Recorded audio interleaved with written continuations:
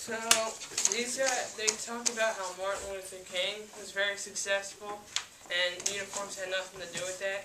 But Martin Luther King wore school uniforms when he was in school, so how do we know that had nothing to do with it? And also, there's still a dress code when you're not in the dress down day. Like, if you wear something inappropriate, you're going to get a detention. And, so uniforms are cheap and easy.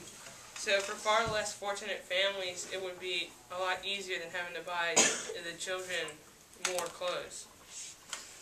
And school uniforms would eliminate social separation because the clothing is a huge factor of how you judge someone. So the bullying rates would go down because it eliminates the factor of being bullied of what you wear.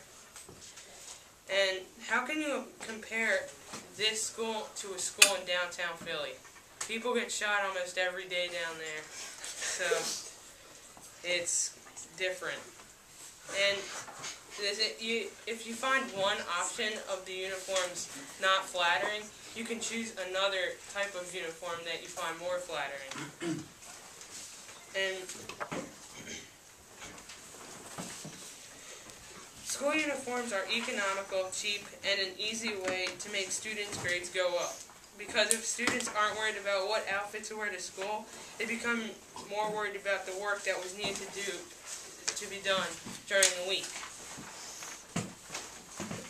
Think about it.